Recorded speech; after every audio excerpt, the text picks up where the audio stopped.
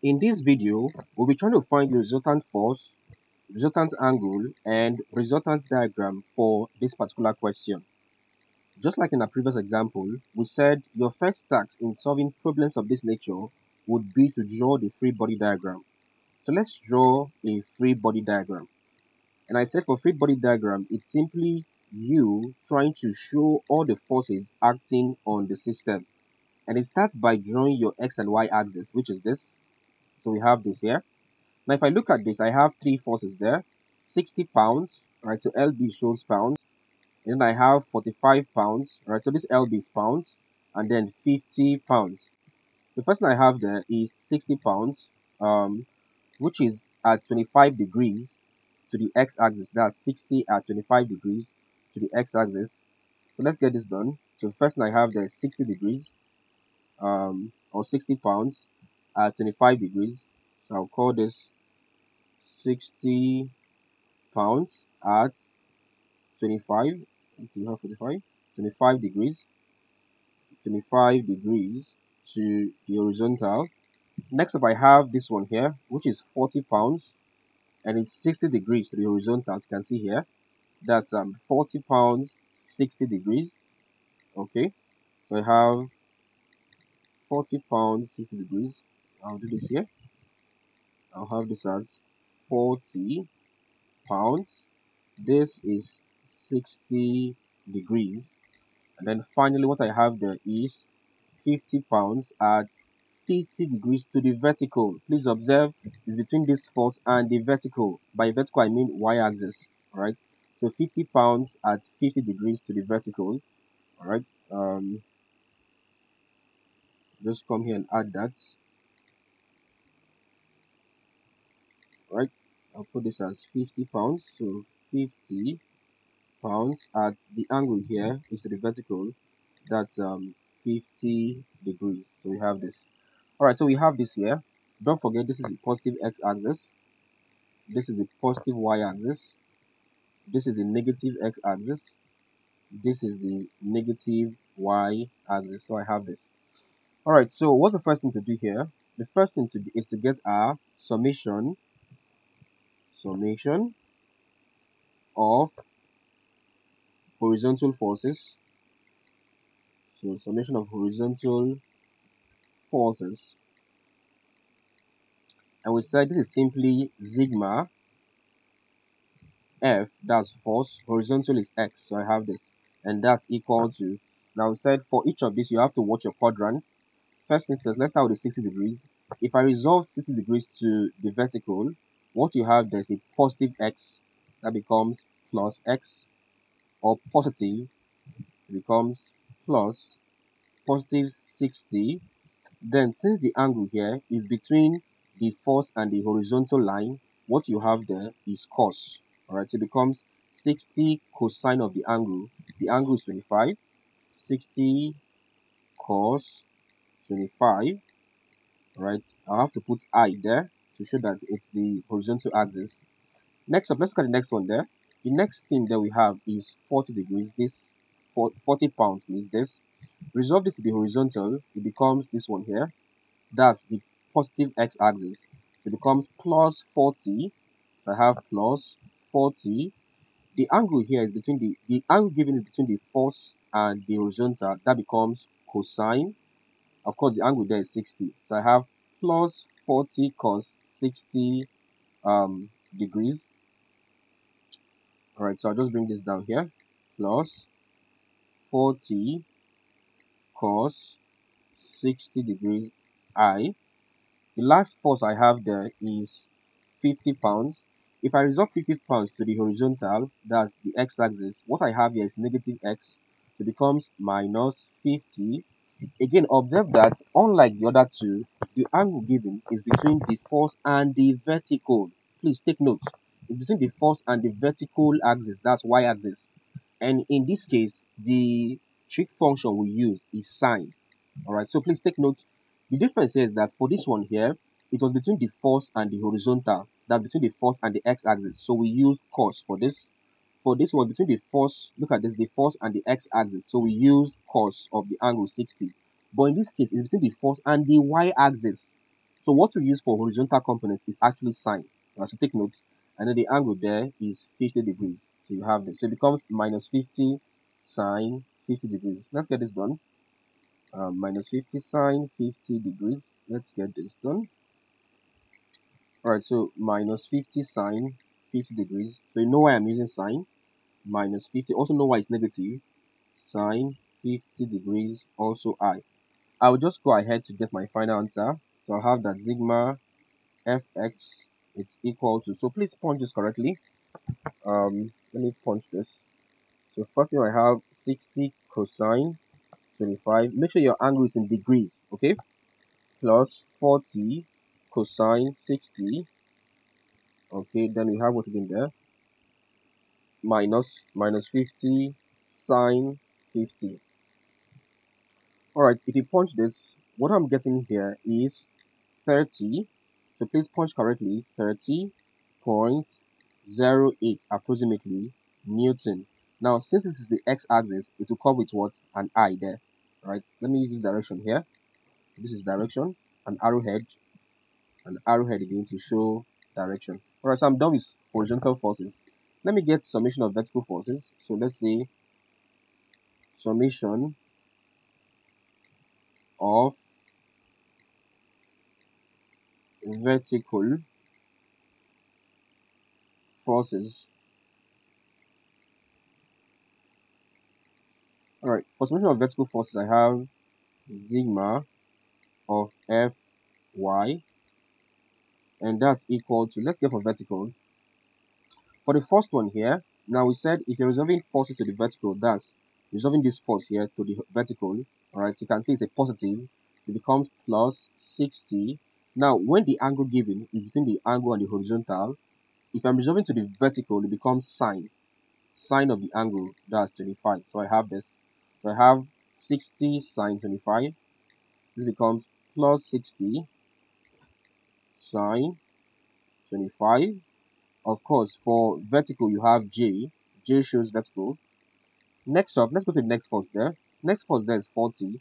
If I want to resolve 40 to the vertical, that means 40, I'll push it to the vertical, the y-axis. It becomes a negative of y. That becomes negative of the force there, 40. And then the angle is between the force and the horizontal, as you can see here. And that becomes sine. So I'm having sine of the angle there, 60. So minus 40 sine 60 minus 40 sine 60, also in J, and then one final one there, which is 50. Push 50 to the y-axis. If I push 50 to the y-axis, it becomes this one to this way here. That becomes negative 50. Now observe that unlike the other two cases, the angle here is between the force and the vertical. Alright, if the angle is between the force and the vertical, if I want to get the vertical component, it becomes cosine, becomes cos of the angle there, 50. Alright, for these other ones, the angle was between the force, that's this, and the horizontal, that's the x-axis, that's 60. So we used sine. In this other case, the angle was between also the force and the vertical axis. That was the angle given as 25. So we use sine. But in this case, the angle given is between the force and the vertical axis. That's the y-axis. So what we use there is cos. So that's how it works basically, okay? By the way, I've treated this one here, this concept from the very scratch in our previous class. I'll leave a link to get the beginning class on this in the video description. All right, so check video description for the link after this video. All right, so check the video description and you'll see the link to get this explanation from the very scratch.